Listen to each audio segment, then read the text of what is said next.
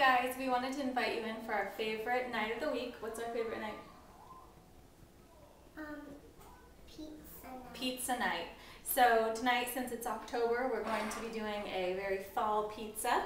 We're going to be doing butternut squash on top of a sage pesto pizza. So we're going to show you how to make a really quick pesto at home. So first we have our basil, tarragon, and lots of sage. Can you put that in the bowl for me? In here? Really carefully. Okay. We've rinsed it and dried it off. Yes, so now just... Okay, so now we'll put in half a cup of pine nuts, which are nice and toasted. You can buy them already toasted. Can I put them in? Yes, 2 garlic cloves. Parmesan. That's it. We're going to turn it on. You want to press the button? Yeah.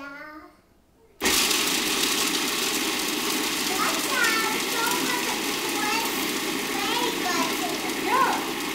We're going to get it nice and finely ground up. Yeah. And then I'm going to start adding some olive oil. Whoa! I'm just going to add a little bit of olive oil, about 1/3 cup, and we're going to keep going.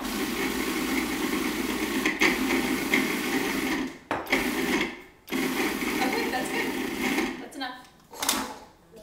Okay, that's enough. And there you have it. We're going to season it with some salt and pepper, just a little bit. Yes, And that's it. We're going to top our pizza with that. Okay. Thanks. Bye. Bella, say bye.